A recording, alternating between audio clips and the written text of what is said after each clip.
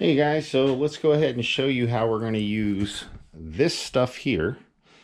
This is Plastigage. This stuff has a range on it, 1/1000th to 3/1000th of an inch. This is going to check our clearance between our bearing and the journal that it rides on. Here's the bearing right here. You can see the bearing cap is inside the bearing cap, and the journal that it rides on. So this is going to check that out. So we are going to go ahead and open the Plastigage.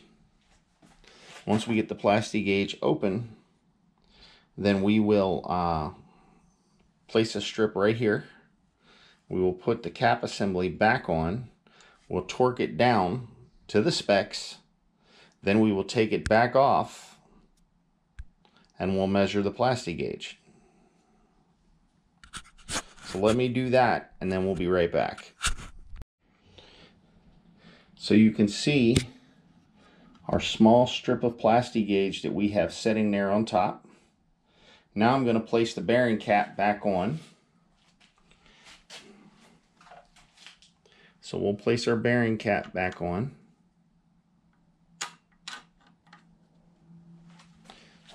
Do not tap that bearing cap on because you will smash the Plastigage and get an inaccurate reading. So now we're going to go ahead and put our two cap nuts back on. And then we have to torque those down for this motor, which is a 3.4 liter, which General Motors like to use in a lot of their cars and trucks back in the early 2000s before the 3600. We're going to go ahead and tighten that down to 18 pound-feet of torque. Then we got to do an additional 100 degrees of tightening. Then we will pull these loose again and we'll check it. Let me get that tightened down and then I'll pull it back off and we'll show you the measurement. So now we got the bearing cap off. You guys can see it's smashed down. Now it's just to compare it to here. See what our clearance is. Let's get a good look at what our bearing clearance is.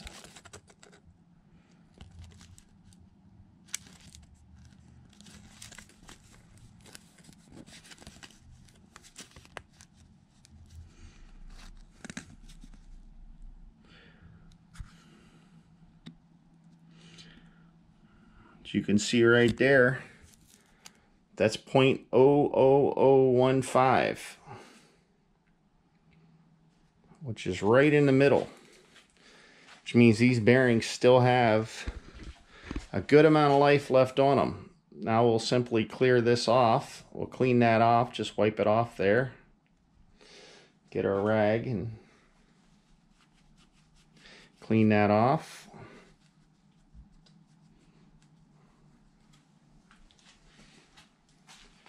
Now we can take our bearing cap.